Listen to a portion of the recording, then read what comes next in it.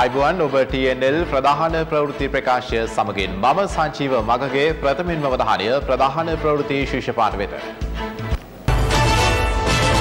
ඉන්දීය සාගර සමුළුවට සහභාගී වීම සඳහා අගමැති හෙට මාලදිවයිනට රටට ජාතික අධ්‍යාපන ප්‍රතිපත්තියක් අවශ්‍ය බව ගෝඨාභය රාජපක්ෂ කියයි. ශිෂ්ටත්වයේ දේශපාලන සංස්කෘතියක් වෙනුවෙන් අරගල කරනවා ජවිපේ නායකයාගෙන් ප්‍රකාශයක්. දහවන දාතෙක් අලුත් කඩේ මහේස්ත්‍රාත් බල ප්‍රදේශයේ නීති විරෝධී උද්ඝෝෂණ තහනම්. හෙට ආරම්භන අගමැති මාලදිවයින් සංචාරය මේ කැනයි අද පළමු පුවත. මහජන බැංකුව මහ ජනතාවගේ බැංකුව.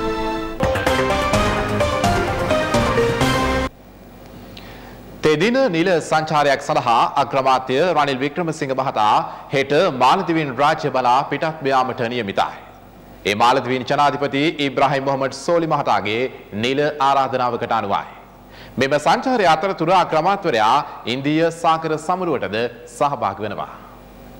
ශ්‍රී ලංකාව හා මාලදිවයින් රාජ්‍ය අතර පවතින ද්විපාක්ෂීය රාජ්‍යතාන්ත්‍රික සබඳතා තවදුරටත් ශක්තිමත් කරගැනීමේ අරමුණින් අග්‍රාමාත්‍ය රනිල් වික්‍රමසිංහ මහතා හෙට මාලදිවයින් රාජ්‍යයේ නිල සංචාරයක් ආරම්භ කරනවා. මෙහිදී අග්‍රාමාත්‍යවරයා මාලදිවයින් ජනාධිපති ඉබ්‍රාහිම් මොහමඩ් සෝලි මහතා ඇතුළු එරට රජයේ ඉහළ පෙළේ නියෝජිතින් සමග ද්විපාක්ෂීය සාකච්ඡා පැවැත්වීමට නියමිතයි. විවිධ ක්ෂේත්‍රවල නව සහයෝගිතාවන් ගොඩනගා ගැනීම හා දෙරටට බලපාන කලාපීය හා ගෝලීය කටයුතු පිළිබඳවත් මෙහිදී අදහස් හුවමාරු කරගනු ඇති. එමෙන්ම අග්‍රාමාත්‍ය රනිල් වික්‍රමසිංහ මහතා එළඹෙන 3 වනදා මාලදිවයිනේ පැරඩයිස් අයිලන්ඩ් හෝටල් පරිශ්‍රයේ පැවැත්වෙන ඉන්දීය සාගර සමුළුවටද සහභාගී වීමට නියමිතයි. මෙවර ඉන්දීය සාගර සමුළුවේ සභාපතිත්වයේ දරන්නේ අග්‍රාමාත්‍ය රනිල් වික්‍රමසිංහ මහතා විසින්. ඉන්දීය පදනම් ආයතනයේ විසින් මෙම සමුළුව සංවිධානය කරන්නේ මාලදිවයින් රාජ්‍ය හා සිංගප්පූරුවේ පිහිටි ජාත්‍යන්තර අධ්‍යයනය පිළිබඳව එස් රාජරත්නම් විද්‍යාලයේ සහාය ඇතිවයි. මේ අතර අග්‍රාමාත්‍ය රනිල් වික්‍රමසිංහ මහතා ඊයේ කුලියපිටිය ප්‍රදේශයේ සංවර්ධන වැඩසටහන් කිහිපයකට සහභාගී වුණා. එහිදී කුලියපිටිය නගරයේ පැවති ජන හමුවකට එක් වෙමින් අග්‍රාමාත්‍ය රනිල් වික්‍රමසිංහ මහතා සඳහන් කළේ රට ගොඩනැගී හැක්කේ සටන් පාඨවලින් හෝ ජාතිවාදයේ ඇති කිරීමෙන් නොවට බවයි. මෙම අවස්ථාවට අමාත්‍යවරුන් වන රාජිත සේනාරත්න හා අකිල විරාජ් කාර්යවසම් ඇතුළු පිරිසක් එක්ව සිටියා. මෙතරම් සද්ද නැතුව සංදර්ශන දාන්න නැතුව දැවැන්ත වැඩපිළිවෙලක් ක්‍රියාත්මක කරපු ආණ්ඩුවක් අපි. ඒක තමුන්නාන්සලාට මම කියන්න ඕනේ නැහැ. තමුන්නාන්සලා යන අතර දන්නවා. අපි මේ පහුගිය ආණ්ඩුව ගිය වසරේදී තමුන්නාන්සලා දැක්කා අනීතිකව පෙරලන්න කටයුතු කරා. තමුන්නාන්සලා දැක්කා අපේ ආණ්ඩුව අපිට ආණ්ඩු බලය නැති වුණා. අපි ඔක්කොම മന്ത്രിවරු බඩපත් වුණා. අපි රනිල් වික්‍රමසිංහ මහත්මයාගේ අග්‍රාමාත්‍ය ධූරේ නැති කරා. හැබැයි තමුන්නාන්සලා දැක්කා ඒ සටනේදී ඒ විප්ලවයේදී අපේ නායකයා හැසිරුණු විදිය තමුන්නාන්සලා දැක්කා. එතුමා වෙනදට හිටියේ ගෙදර තමන්ගේ පෞද්ගලික ගෙදර පස්වෙනි පටුමගේ තියෙන. එතුමා ඇඳුම් ටිකක් අරගෙන ආව අර්ලියාගහ මන්දිරයට. අපි ඔක්කොම අපිව කැඳෙව්වා. කැඳවලා එතුමාගේ විචක්ෂණ ඥානය නිසා එතුමාගේ පරිණත ඥානය නිසා අපි දින 52 එතුමාගේ සැලසුම් මත අපි පියවරෙන් පියවර ඉස්සරහට ගියා. ගිහිල්ලා මොකද කරේ? අපිට පුළුවන් වුණා ඒ ජනාධිපති ධූරය නැතුව අගමැති ධූරය නැතුව මේ ඔක්කොම නැතුවත් අපිට පුළුවන් වුණා රාජ්‍ය බලය ගන්න මිත්‍රවරුනි. එතුමා ඒ කලබල වුණේ නැහැ. අලියා වගේ තමයි අපේ පක්ෂේ නායකයාත් මම නම් දකින්නේ. කලබලයක් නැහැ. බොහොම සීරු මාරුවට එතුමාගේ කාර්යභාරය කරගෙන යනවා. ගන්න ඕන වෙලාවට තීන්දුව తీරන ගන්නවා. එතුමා නිසා තමයි මේ පක්ෂය එකමුතු වුණේ. එතුමා නිසා තමයි මේ තාමත් කැඩෙන්නේ නැතුව වෙන පක්ෂ කැඩලා යද්දී එතුමාගේ ඉවසීම නිසා තමයි එතුමා ඔක්කොමත් අරගෙන අද මේ පක්ෂය ජයග්‍රහණය කරා මේ වන්නේ කියලා මම තමුන්නාන්සලට කියනවා මිත්‍රවරුනි. අද තමුන්නාන්සලට අපි නිදහස දුන්න පළවෙනි එක මතක තියාගන්න. අද මේ රටේ ජනතාවට අපි ප්‍රජාතන්ත්‍රවාදය දුන්නා. අද මේ රටේ ජනතාවට අපි අයිතිය දුන්නා. Tamanට ඕන විදිහට ජීවත් වෙන්න. අද මේ මාධ්‍ය වේදින් ජනාධිපති ගහනවා, අගමැතිට ගහනවා, අපිට ගහනවා. නමුත් අපි ඇඟිල්ලක් උස්සලා නැහැ මේ මාධ්‍ය වේදින්ට. මේ මාධ්‍ය වේදින්ගේ ඇගේ මයිලක් එහාට මෙහාට වෙලා නැහැ අපේ හුලඟකටවත් මතක තියාගන්න. ඒකයි මේ රටේ මේ ආණ්ඩුවයි ඒ ආණ්ඩුවයි අතර තියෙන ප්‍රධාන වෙනස. කිසිම සැකයක් තියෙන්න එපා. මේ සටනත් අපි ගිය වර වගේම අපි අත ගහපු එකක් අස්වැක් පහුගිය කාලෙටම පෙරදුනේ නැහැ. ඒ නිසා මම තමුන්නාන්සලට කියලා යනවා කුලියාපිටිය හන්දියේ අගමැතිතුමාලා කියලා ඉස්සරහා තියාගෙන එන සැරෙත් අපි දාලා අස්වැයා ඒක දිනවල තමයි අපි මෙහාට නැවත එන්නේ මතක තියාගන්න. අපි මේ අතට අරගෙන රට හැදුවා. කිසි විටක පැනලා ගියේ නැහැ. මොකද්ද ගිය ආණ්ඩුව කරේ? ආණ්ඩුවක් ඇති කරා. ආණ්ඩුවක් ඇති කළා ණය ගත්තා ණය ගෙවන්න බැරි වුණා. 2000 අවුරුදු දෙකකට ඉස්සෙල්ලා මැතිවරණයකට ගියා. මම 2013 අන්තිම කාලේ කිව්වම 2014 මැතිවරණයක් තියෙනකොට මට පිස්සු කිව්වා. ඇයි මේගොල්ලෝ මේක ගෙනියන්න බැරි වුණා? ණයක් ගන්න බැරි වුණා ණය ගෙවා ගන්න. අපි ආර්ථිකය ස්ථාවරය කරලා තියෙනවා. ඒක විතරක් මදි. ඔබ සියලු දෙනාටම අපේ පරම්පරාවේ ණය බාර දෙන්න මම ලෑස්ති නෑ. එක්සත් ජාතික පක්ෂය ලෑස්ති නෑ. මේ පෙරමුණ ලෑස්ති නෑ. බෝක්කුව හදාගත් බෝක්කුවගේ ණය වෙන්න පුළුවන්. ඒත් අපි කොහොමවත් ඊළඟ අවුරුදු 5ේදී ඒක ගෙවන ශක්තිය ඇති කරනවා කියලා මං කියන්න කැමතියි. අපිට බෝක්කුව ආණ්ඩුවකින් ඒත් මේ තරුණයන්ට විශ්වාසය තියෙන, ඔබට විශ්වාසයක් තියෙන, ඔබට අනාගතයක් තියෙන ආණ්ඩුවක් අපිට කරන්න. මේක ආපහු හරවන්න බෑ. මේ රට ගියේ ආපහු මේ මාර්ගය යවන්න බෑ. තමන්ගේ අනාගතය ගැන හිතන්න. කවුද ප්‍රශ්න වලට මුහුණ දුන්නේ? කවුද බය පැනලා? කවුද ඉදිරියට එන්න ලෑස්ති? මේ රට හදන්න පුළුවන්. මේ අපි අරගත්තේ මේ පෙරමුණට විතරයි. මේක හදන්න පුළුවන් අපි එක විතරයි. අර පැත්තට හදන්න බෑ. දුන්නනේ. හැදුවනේ හොඳට. ඇයි අපි දුක් විඳේ 2016 17 ඔය ගත්තේ ණය ගෙවන්නනේ. කොච්චර කෑ ගැහුවා? දැන් ඉස්සරහට ඇවිල්ලා තියෙන. මම එකක් කියන්න ඕනේ. මම බෝක්කු හදන්නේ නෑ. මම බෝක්කු කාරෙන් නෙමෙයි. මං ඉන්නේ රට හදන්න. ඒ නිසා මං කුරුණෑගලත් මේ තරුණයන්ට හදලා දෙන්නම් කියලා මං කියන්න කැමතියි. රට බෝක්කුවට දාන්න ඕන නම් බෝක්කු කාරයන්ට බාර දෙන්න. කොච්චර අමාරු වුණත් රට හදන්න ඕන නම් අපි එක්ක එන්න කියලා මම කියන්න කැමතියි. මම මෙතෙන්ට නැගලා රට ජාතිය බේරගන්න, රට නැති වෙනවා, ජාතිය නැති වෙනවා කියලා කියන්නේ යන්නේ. රට ජාතිය බේරගන්න නම් වැඩ කරලා රට ශක්තිමත් කරලා අපිට ආඩම්බරෙන් දියුණු වෙන්න පුළුවන් ශ්‍රී ලංකාවක් අපි ඇති කරන්න ඕනේ. ඇයි මෙතෙන්ට එන්නේ? මං අද මෙතෙන්ට එන ගමන් දැක්කා තරුණයෝ ගණනාවක් එනවා. මේ තරුණයන්ට කුරුණෑගල දිස්ත්‍රික්කයේ ඉඳලා කුරුණෑගල ජීවත් වෙන්න, කුරුණෑගල අනාගතය තියෙන්න ඕනේ කියලා මම දන්නවා. මෙතන ඉන්නවා නිකවැරටියෙන් ආවේ අය. නිකවැරටියෙන් ආවේ අය. මයිත් පරම්පරා ගණනාව මීට ඉස්සෙල්ලා ආවේ වන්නිහත්පත් වෙන නිකවැරටියේ. වන්නිහත්පත් වෙ ඉන්න අයටත් ඒ වගේම අනාගතයක් ලබලා නවීන කෘෂි කර්මයක් එයාට ලබලා දෙන්න කියලා මං කියන්න කැමතියි. අපි ඔක්කොම වාඩි වෙලා, අපි ඔක්කොම එකට දෙවිලා අපි වැඩ කරනවා නම් මේ රට කොට ගන්න පුළුවන්. අපේ උත්සාහයෙන් තමයි මේ රට කොට ගන්න පුළුවන්. කෑ ගහලා සටන් පාට කියලා ජාතිවාදය අරගෙන රට කොට ගන්න බෑ. ඒකෙන් රට විනාශ කරනවා. මම බාර අපි මේ ආණ්ඩු දාලා පැනලා යන්නේ නැහැ. මහජන බැංකුව මහ ජනතාවගේ බැංකුව.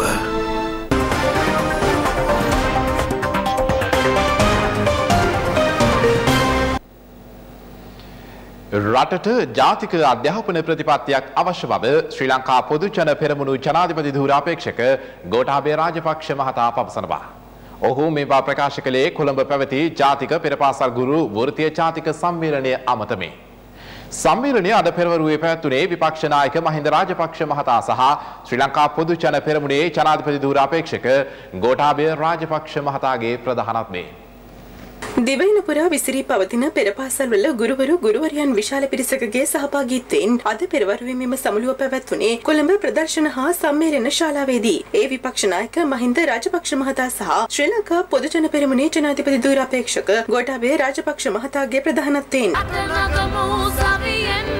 සානයට අතවනලායි මොමග බලන් උද්‍යානයක කෙළවරට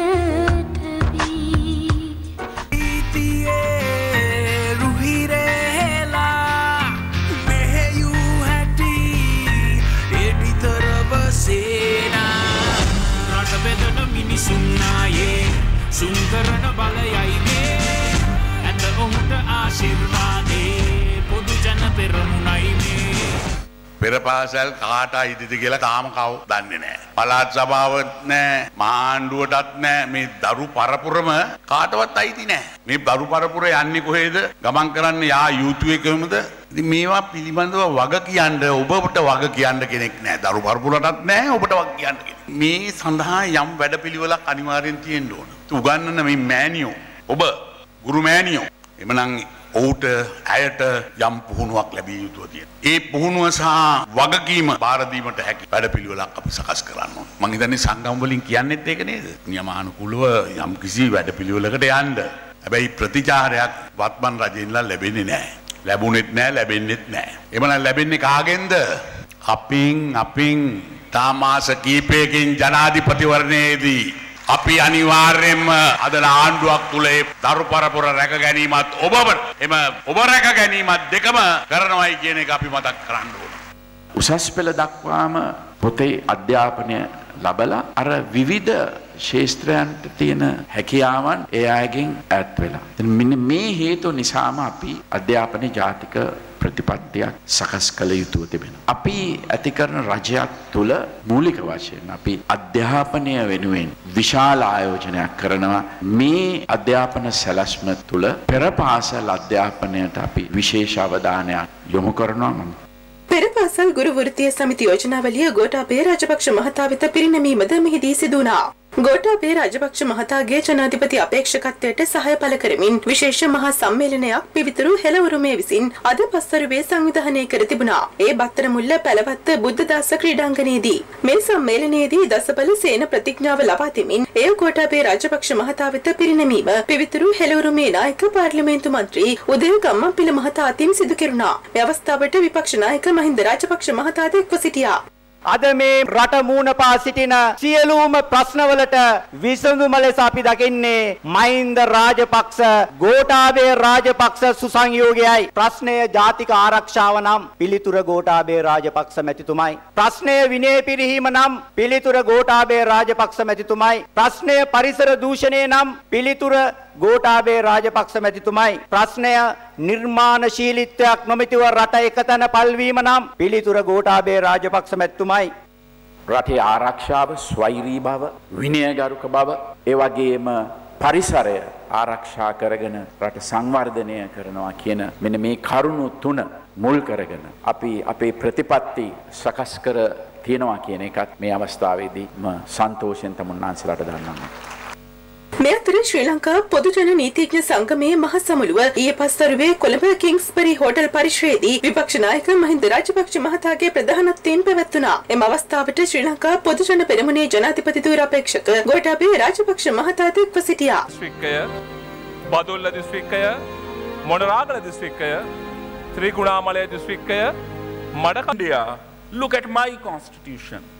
ප්‍රජාතන්ත්‍රවාදී රටක පුරවැසියෙකුගේ මූලික අයිතිය තමයි ඡන්දය දීමේ අයිතිය. අපි මේ ප්‍රජාතන්ත්‍රවාදී අයිතිය යලි ස්ථාපිත කරනවා. සර්වජන ඡන්දයට ගරු කරන, මහජන මතයට හිස නමන, නීතියේ ආධිපත්‍ය වචනයට සීමා නොවි සැබවින්ම ක්‍රියාත්මක කරන පාලන තන්ත්‍රයක් අපි ඇති කරනවා.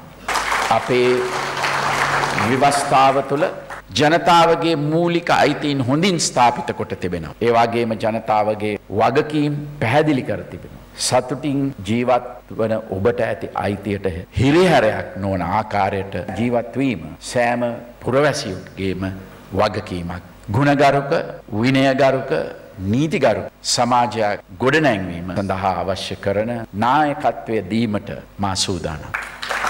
අපේ පොදු අරමුණ ඉටු ගැනීම සඳහා ඔබ සියලු දෙනාගේම සහාය මම බලාපොරොත්තු වෙනවා.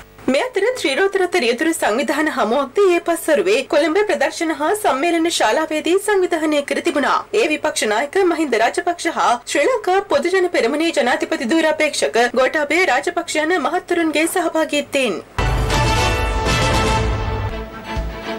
තවත් ප්‍රවෘත්ති මේ විරාමයේ අනතුරුව බලාපොරොත්තු වන්න.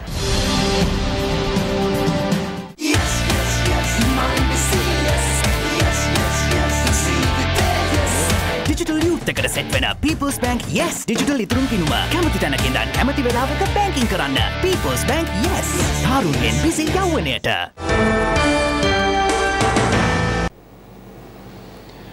රට නව දේශපාලන බලවේගයකට බාර දීමට ජනතාව විශාල බලාපොරොත්තුවකින් හා ඕනෑකමකින් පෙළ ගැසෙමින් සිටින බව ජනතා විමුක්ති පෙරමුණු නායක හා ජාතික ජන බලවේගයේ ජනාධිපති ධුර අපේක්ෂක අනුර කුමාර දිසානායක මහතා පවසනවා. අද කොළඹ පැවති ජනතා විමුක්ති පෙරමුණේ පළාත් පාලන ආයතන නියෝජිත හමුවකට සහභාගී වෙමින් අනුර කුමාර දිසානායක මහතා මේ බව ප්‍රකාශ කළා. ගම රට කොළඹට යන බැවින් ජනතා විමුක්ති පෙරමුණ සංවිධානය කළ එම පෙරමුණේ පළාත් පාලන ආයතන නියෝජිත හමුව අද පැවැත්වුණේ ජනතා විමුක්ති පෙරමුණේ නායක හා ජාතික ජන බලවේගයේ ජනාධිපති ධුර අපේක්ෂක අනුර කුමාර දිසානායක මහතාගේ ප්‍රධානත්වයෙන් කොළඹ නවනගර ශාලාවේ පැවති මේ හමුවට ජනතා විමුක්ති පෙරමුණේ පාර්ලිමේන්තු මන්ත්‍රීවරුන් ඇතුළු දේශපාලන නියෝජිතයින් රැසක් එක්ව සිටියා. අපිට ඕනකම තිබෙනවා මේ දේශපාලනය මග මානවක සංස්කෘතියකින් වෙනස් කරන්න. මග මානවකය හඳුන්වා දෙන්න ගමට අන්නේ කාර්යභාරය දැනටපත් කරමින් ඉන්න. මේ රට ගොඩනැගීමේ කාර්යයට උර දෙන සූදානම් වෙලා ඉන්න. ඔබ හැමදෙනාම මේ දේශපාලන තත්වය ජයග්‍රහණය කෙලවර කර ගැනීම සඳහා වෙච්ච දැඩි අධිෂ්ඨානයකින් කැපවීමකින් මේ වෙලාවේ මැදිහත් වෙයි කියලා අපි විශ්වාස කරනවා. ඒක තමයි ජනතා විමුක්ති පෙරමුණේ බලාපොරොත්තු. අපි හැමදෙනාම එකතු වෙලා මෙරට අලුත් කරමු, මෙරට වෙනස් කරමු. අවුරුදු 71ක් තිස්සේ පරාජිකා කරන ලද මේ රට අලුත් ගමනකට අවතීර්ණ කරමු. අපි විශ්වාස කරන්නේ නැහැ මේ රට දේශපාලකයන් පමණක් ගොඩනගිය හැකි කියලා. විශ්වාස කරන්නේ නැහැ මේ රට වෘත්තීය වේදින්ට පමණක් ගොඩනගිය හැකි කියලා. අපි විශ්වාස කරන්නේ මේ රට සාමාන්‍ය වැඩ කරමින් විතරක් ගොඩනගිය හැකි කියලා. ඒ නිසා අපි මුහුණ දී තිබෙන අභියෝග තිබෙන ගමේ නම් අභියෝගයට සාර්ථකව මුහුණ දී ජයග්‍රහයි ලෙස මේ ගමන පරිවර්තනය කරන්න වෙනස් කිරීම සඳහා ඉතාමත් හොඳ දේශපාලන අවස්ථාවක් අපිට ලැබී තිබෙනවා. ඒ අවස්ථාව අපි උපරිමයෙන් ප්‍රයෝජන ගත යුතු තිබෙනවා. ජනතාවගේ විශාල බලාපොරොත්තුවක් සවමනාවක් පෙළගැසී තිබෙනවා. මේ රට නව දේශපාලන කඳවුරකට බාර දෙන්න, නව දේශපාලන ගමනකට අවතීර්ණ වෙන්න. අන්නේ බලාපොරොත්තු සවමනාව අපි හැමදෙනාටම ඉටු කළ හැකියි. පාස්කු ඉරිදා ප්‍රහාරය සම්පාදයෙන් සොයාබැලීමට පත් කළ පාර්ලිමේන්තු විශේෂ තේරීම් කාරක සභාවේ සමාජිකයන්ගේ සාකච්ඡාවක් හෙට පස්වරුවේ පාර්ලිමේන්තු සංකීර්ණයේදී පැවැත්වෙනවා. එහි ප්‍රකාශකයෙකු සඳහන් කළේ එම කාරක සභාවේ අවසන් වාර්තාව සැකසීම සඳහා අදාළ කරුණු සහ අදහස් මෙහිදී සාකච්ඡා කෙරෙන බවයි. පාස්කු ඉරිදා ත්‍රස්ත ප්‍රහාරය සම්බන්ධයෙන් සොයාබැලීමට පත් කළ පාර්ලිමේන්තු විශේෂ තේරීම් කාරක සභාවේ නිල කාලය මෙවන විට මාසකින් දීර්ඝ කර තිබෙනවා. එම කාරක සභාව හමුවේ අදාළ පාර්ශවයන්ගෙන් සාක්ෂි ලබා ගැනීමද මෙවන විට අවසන් කර තිබෙනවා. එහි ප්‍රකාශකයෙකු සඳහන් කළේ අදාළ සාක්ෂි විමර්ශනයට අදාළ අවසන් වාර්තාව සැකසීමේ කටයුතු මෙවන විට සිදු වෙමින් පවතින බවයි. එය අනුව එම අවසන් වාර්තාව සැකසීමට අදාළව කාරක සභාවේ සමාජිකයන්ගේ අදහස් හා කරුණු සමාලෝචනය කිරීම සඳහා හෙට පස්වරුවේ මෙම රැස්වීම පැවැත්වීමටයි නියමිතව ඇත්තේ. මේ අතර පාර්ලිමේන්තු විශේෂ තේරීම්කාරක සභාව හමුවේ සාක්ෂි ලබා දෙන ලෙසට ජනාධිපති මෛත්‍රීපාල සිරිසේන මහතා වෙත ලිඛිතව දැනුම් දීමට මෙම කාරක සභාව කටයුතු කර තිබුණා. නමුත් ඒ සඳහා නිල වශයෙන් ජනාධිපති ලේකම් කාර්යාලයෙන් ප්‍රතිචාරයක් ලැබී නොමැති බවයි වාර්තා වුණේ. විමර්ශනවලට අදාළව අවසන් වාර්තාව සකස් කිරීම සඳහා තවදුරටත් කාලය අවශ්‍ය බැවින් මෙහි නිල කාලය දීර්ඝ කර තිබෙන අතර ජනාධිපතිවරයා සාක්ෂි ලබා දීමේ කටයුතු වෙනුවෙන් ඉදිරිපත් නොවන්නේ නම් එම වාර්තාව කඩිනමින් අවසන් කිරීමට කටයුතු කරන බවයි තේරීම්කාරක සභාවේ ප්‍රකාශකයා වැඩිදුරටත් සඳහන් කළේ. අලුත්කඩේ මහේස්ත්‍රාත් අධිකරණ බල ප්‍රදේශය තුළ අද සිට දින 10ක් පුරා මහජන සාමයට බාධා වන පෙළපාලි සහ උද්ඝෝෂණ පැවැත්වීම වළක්වාලමින් අධිකරණ නියෝගයක් නිකුත් කර තිබෙනවා. මේ ඇතුළු තවත් දේශීය පුවත් කිහිපයක් දැන්. අද සිට මේ මාස 10 වනදා දක්වා අලුත්කඩේ මහේස්ත්‍රාත් බල ප්‍රදේශයේදී පවත්වන්නට යෙදෙන උද්ඝෝෂණ රැස්වීම් පෙළපාලි සඳහා අලුත්කඩේ ප්‍රධාන මහේස්ත්‍රාත් අධිකරණයෙන් මේ නියෝගය නිකුත් කෙරුණා. මේ අධිකරණ නියෝගය නිකුත් කර ඇත්තේ සිංහල ජාතික බලමුළුවේ කැඳවුම්කරු පූජ්‍ය මැඩිල්ලේ පඤ්ඤාලෝක හිමි සහ රාවණා බලයේ කැඳවුම්කාර පූජ්‍ය ඉත්තෑකන්දේ සද්දාතිස්ස හිමි සහ අනෙකුත් හිමිවරුන් ඇතුළු පිරිසක් වෙතයි. එවැනි උද්ඝෝෂණ රැස්වීම් පෙළපාලි පවත්වාගෙන යාමේදී සාමකාමීව හා නීත්‍යානුකූල ලෙස පවත්වාගෙන යාමට බාධාවක් නොමැති බවටත් කැරැල්ලක් කලහයක් ඇතිවන කිසිදු ක්‍රියාවක් නොකළ යුතු බවටත් මහ ජනතාවට රථවාහනවලට බාධාවක් අනතුරක් කරදරයක් ඇතිවන ආකාරයෙන් රැස්වීමෙන් හා ගමන් කිරීමෙන් වැළකිය යුතු බවටත් සාමය කඩවන සුළු ආකාරයේ කිසිදු ක්‍රියාවක් නොකළ යුතු බවටත් නීත්‍යානුකූලව සේවයේ නියුතු තැනැත්තන් හට බාධාවක් වන අයුරින් රැස්වීමෙන් හෝ ගමන් කිරීමෙන් වැළකිය යුතු බවටත් මේ අධිකරණ නියෝගයෙන් දැනුම් දී තිබෙනවා. එහි උද්ඝෝෂණ පෙළපාලි සඳහා සහභාගී වන සියලු ජනතාවටද මේ නියෝගය බලාත්මක වන බවයි පොලිසිය දැනුම් දෙන්නේ. පාස්කු ඉරිදා මඩකලපුව සියුන් දෙවස්ථානයේ මරාගෙන මැරෙන බෝම්බය පුපුරවාගත් ඝාතකයාගේ මිහිදන් කර ඇති සිරුරේ හිස කොටස හෙට දිනේ යලි ගොඩ ගැනීමට නියමිතයි. ඒ මඩකලපුව මහේස්ත්‍රාත් අධිකරණය පෙරේදා ලබා දුන් නියෝගයකට අනුවයි. මීට පෙර එම අධිකරණය විසින් ලබා දුන් නියෝගයකට අනුව මෙම හිස කොටස මඩකලපුව කල්ලියන්කාඩු හින්දු සුසාන භූමියේ මිහිදන් කෙරුණා. ඊට ප්‍රදේශවාසීන්ගෙන් දැඩි විරෝධයක් එල්ල වූ අතර ඉන් අනතුරුවයි මෙම හිස කොටස සුදුසු වෙනත් ස්ථානයක මිහිදන් කරන ලෙස මඩකලපුව මහේස්ත්‍රාත් අධිකරණය නියෝග කළේ.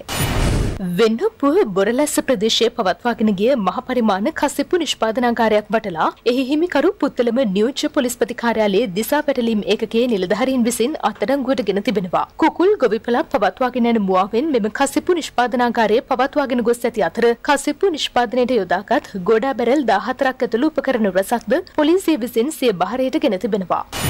අද සිට ලබන මාස 31 වනදා දක්වා යාල ජාතික වනෝද්‍යානයේ වසා තබන බව වනජීවී සංරක්ෂණ දෙපාර්තමේන්තුව පවසනවා.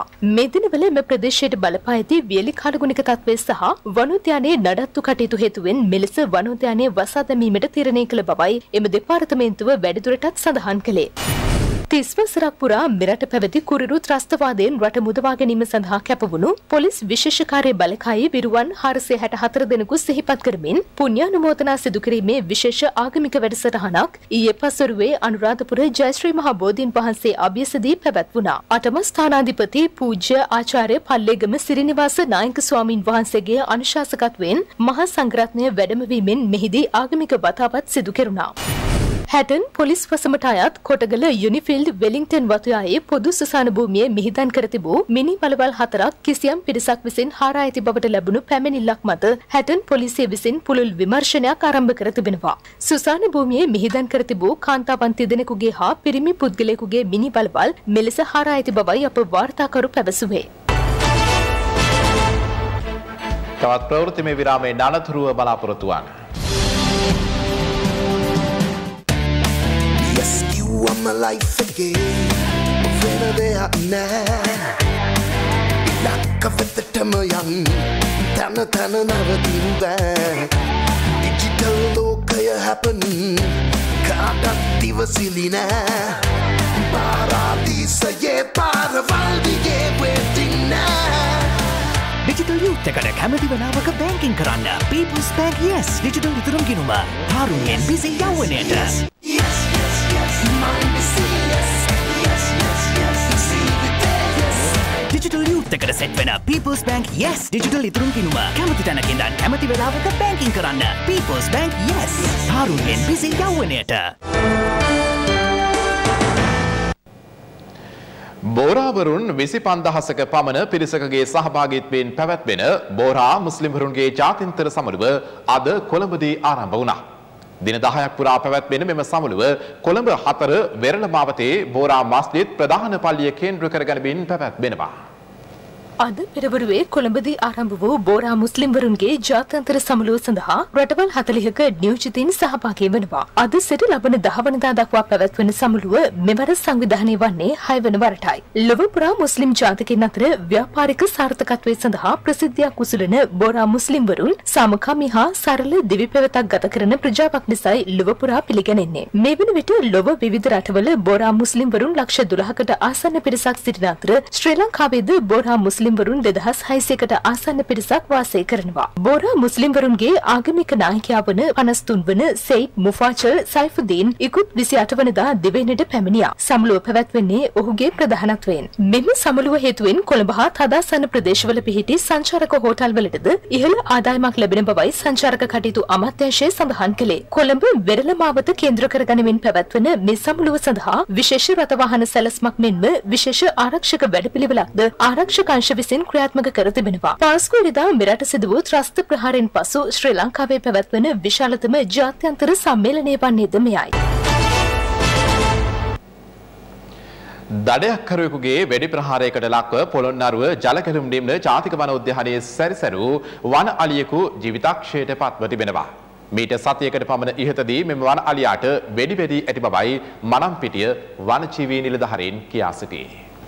දඩයක්කරුවෙකුගේ වෙඩි ප්‍රහාර කිහිපයකට ලක්වා සාධ්‍ය තත්ත්වයේ පසු මේ වනහලියා සතියක පමණ කාලයක් වේදනාවෙන් සැරිසරමින් සිට පෙරේදා රාත්‍රියේ කදුරුවෙල පශු සම්පත් සංවර්ධන මණ්ඩලයට අයත් ගොවිපලක ඇදවැටී තිබෙනවා. මෙලෙස ගොවිපලයේ ඇදවැටී සිටි වනහලියාට ප්‍රතිකාර කිරීම ගිරිතලේ පශු වෛද්‍ය ඒකකයේ විසින් ඊයේ ආරම්භ කළා. උදරයේ ප්‍රදේශයට වැදී තිබූ වෙඩි ප්‍රහාර බොහෝසේ දරුණු වේවා බැවින් වනහලියාගේ ජීවිතය බේරා ගැනීමට පශු වෛද්‍යවරුන්ට නොහැකි වුණා. ඒ අනුව වනහලියා දුදැසන මරණයට පත් වුණා.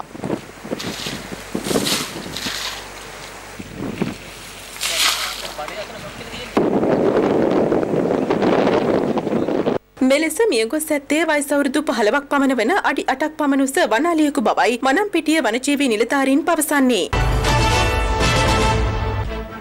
තවත් ප්‍රවෘත්තිමය විරාමයෙන් අනතුරුව බලාපොරොත්තු වන්න. අලුත්ම CHR දෙන ඉන්ෂුරන්ස් එක මොකක්ද? SLIC Motor Plus. iPhones එක cash prices දැන් දෙන්නේ කවුද? SLIC Motor Plus. Insurance police එකට රිවෝඩ්ස් ගොඩක් දෙන්නේ කවුද? Motor Plus රිවෝඩ්ස් වගේ වෙන කවුරුත් මෙහෙම දෙන්නේ නැහැ. MP හිස්තැනක් CP ඔබේ නම හැඳුනුම්පත් අංකය සහ වාහන අංකය 7354 SMS කරන්න. Sri Lanka Insurance Motor Plus the best option.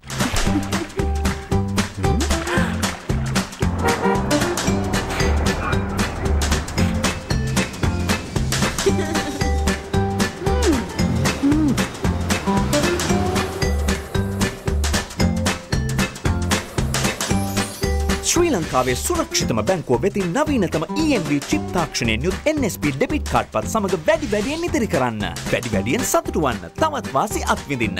වැඩි විස්තර ළඟම NSP ශාඛාවෙන්. දැන් අවධානය ව්‍යාපාරික පුවත් වෙත. වැඩියෙන් ඉදිරි කරන්න. වැඩියෙන් සතුටු වන්න. තවත් වාසි අත්විඳින්න. වැඩි විස්තර ළඟම NSP ශාඛාවෙන්. හිස්තැනක් CP ඔබේ නම හැඳුනුම්පත් අංකය සහ වාහන අංකය 7354 SMS කරන්න. Sri Lanka Insurance Motor Plus the best option. Sri Lankan ගුවන් සේවය ආරම්භ කර අදට වසර 40ක් සපිරෙනවා. 1979 වසරේ සැප්තැම්බර් මාස පළමු වනදා කටුනායක සිට බැංකොක් දක්වා ගුවන් ගමන් ආරම්භ කරමින් ශ්‍රී ලංකන් ගුවන් සේවය ආරම්භ වුණා. මේ වන විට රටවල් 48ක නගර 149ක් වෙත ගුවන් සේවා ක්‍රියාත්මක කරන ශ්‍රී ලංකන් ගුවන් සේවය ගෝලීය සම්මාන රැසකින්ද පිදුම් ලබා තිබෙනවා. ලෝකයේ ගුවන් සේවා අතරින් නියමිත වේලාවට පිටත් වීම සහ ගමනාන්ත වෙත ළඟා වීම සම්බන්ධයෙන් ශ්‍රී ලංකන් ගුවන් සමාගම මේ වසරේදීත් සම්මානයට පාත්‍ර වුණා. ශ්‍රී ලංකාවේ ආර්ථික වර්ධනය මන්දගාමී වීම නිසා මෙරට බැංකු පද්ධතියේ ක්‍රියාකාරීත්වයද ඍණාත්මක වනු ඇති බව මූඩි ජාත්‍යන්තර ආයෝජන සේවාව පවසනවා. එමගින් පෙන්වා දෙන්නේ විදේශීය ණය මත රජයේ පැවැත්ම ඉහළ මට්ටමක පැවතීමද ඊට හේතු වී ඇති බවයි. එය අනුව ආර්ථික වර්ධනයට බලපාන මූලික අවධානම පවතින්නේ ඉහළ මට්ටමකයි. කෙසේ නමුත් පාස් කිරිදා ප්‍රහාරයෙන් පසු කඩා වැටුණු සංචාරක කර්මාන්තය ප්‍රකෘතිමත් වීම මෙවන විට ආරම්භ වී තිබෙනවා. එය ලබන වසරේ දළදේශීය නිෂ්පාදනයේ වර්ධනයට කැපී පෙනෙන දායකත්වයක් දක්වනු ඇති බවයි මූඩි ජාත්‍යන්තර ආයෝජන සේවාව පෙන්වා දෙන්නේ. ඇමරිකානු ඩොලරය වසර 2කට වැඩි කාලයකින් ඉහළ මගයට පත්වීම හේතුවෙන් ලෝක වෙළඳපොලේ රන් මිල කෙරෙහි පීඩනයක් ඇති වී තිබෙනවා. යනුව සති අන්තය වන විට රන් අවුන්සයක මිල ඇමරිකානු ඩොලර් 1531.70ක් ලෙස අඩු වුණා. කෙසේ නමුත් අගෝස්තු මාසය තුළ රන් මිල ඩොලර් 90කින් පමණ ඉහළ ගොස් ඇති බවයි විශ්ලේෂකයින් පෙන්වා දෙන්නේ. තෑගි කන්දක් දිනා ගන්න. NSB You Trust අපි ඔබ ළඟයි. හිස්තැනක් CP ඔබේ නම හැඳුනුම්පත් අංකය සහ වාහන අංකය 7354 SMS කරන්න. Sri Lanka Insurance Motor Plus the best option. ලොවට අතරතුරු සමගින් දැන් අවධානය විදේශ පුවත් වෙත.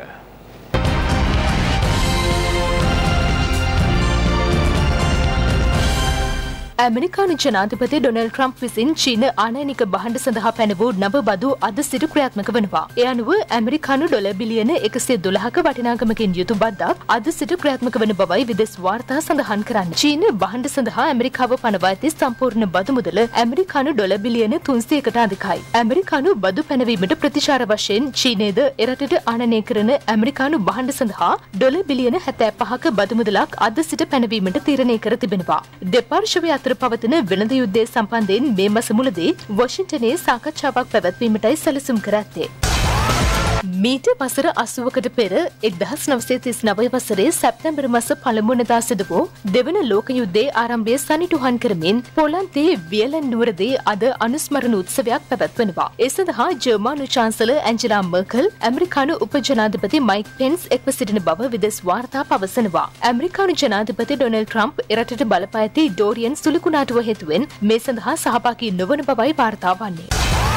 කැරිබියානු බහමාස් දිවයින හරහා ඇමරිකාව දෙසට යොමු ඇති ඩෝරියන් චණ්ඩමාරුතය මේ වන විට පැයට කිලෝමීටර් 241 ඉක්ම වූ වේගයකින් හමා යන බව ඇමරිකානු ජාතික සුළුසුළං මධ්‍යස්ථානය පවසනවා. ඒ අනුව එය 4 වන මට්ටමේ සුළුකුණාටුවක් ලෙස නම් කර ඇති අතර වේගය පැයට කිලෝමීටර් 11කින් තවදුරටත් ඉහළ ගියහොත් 5 වන මට්ටමේ චණ්ඩමාරුතයක් බවට පත්වනවා. බහමාස් දිවයිනට සුළුසුළඟින් දැඩි බලපෑමක් එල්ල වී ඇති අතර මේ හේතුවෙන් ඇමරිකාවේ ෆ්ලොරිඩා ප්‍රාන්තයට හදිසි තත්ත්වයක්ද ප්‍රකාශයට පත් කර තිබෙනවා. තවත් ප්‍රවෘත්ති සමගින් හමුවමු රාත්‍රී 7:55ට.